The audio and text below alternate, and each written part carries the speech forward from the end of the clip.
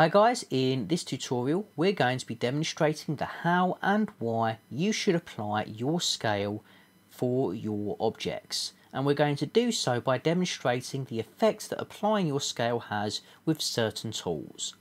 Here in our example we have two cubes and they are at this point exactly the same. They were originally cube objects that have been scaled up by a factor of 4 on the x-axis.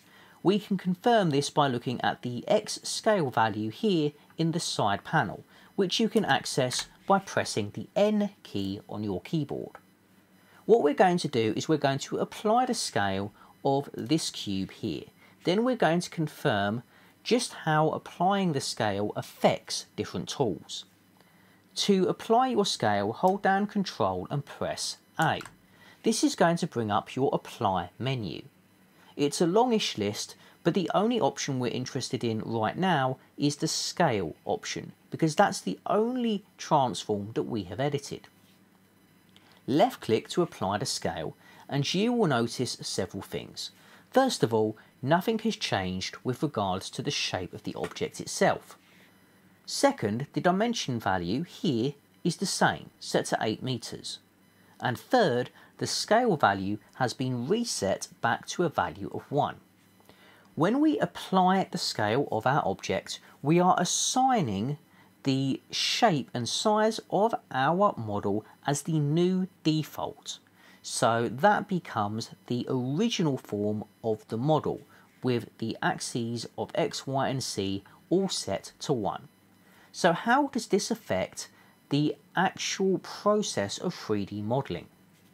Well, let's take a look by selecting both of these objects by holding Shift and then left clicking and then pressing the Tab key to go into edit mode. We're going to go to Edge Select, and first of all I'm going to select this edge here. This was for our applied objects. I'm going to bevel this by holding down Control and pressing B. When we do this, we can see that as we bevel, the bottom will make contact before the top. So we've got two edges that are created, one on top and one on the bottom. If we use a value of 0.5 and then press enter, this is what our bevel looks like if we bevel to 0.5 meters. Let's repeat this process with this edge on the second cube. Now remember, this is the cube that has not had its scale applied. We're going to hold down Control and hit B to initiate the bevel. As I bring the bevel out, you will notice the behaviour is straight away very different. If I use the exact same value of 0.5 and then press enter, you can see we have two entirely different results with regards to the bevel of our cubes. And all of this comes just by applying the scale of your 3D objects. The second tool that I want to demonstrate this with is the Inset tool. We're going to hold Control and press C a couple of times just to bring things back to the way they were before, so that our cubes are identical with the exception of one of them having applied scale. Next, we're going to demonstrate this effect with the Inset tool. So we're going to change to Face Select mode, and then I'm going to just select the top faces of each of my cubes.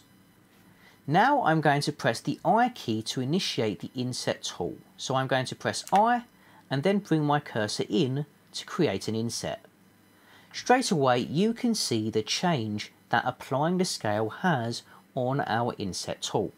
If I use a value of 0.5 and then press enter, both of these insets have been made using a value of 0.5, yet they appear to be completely different to each other.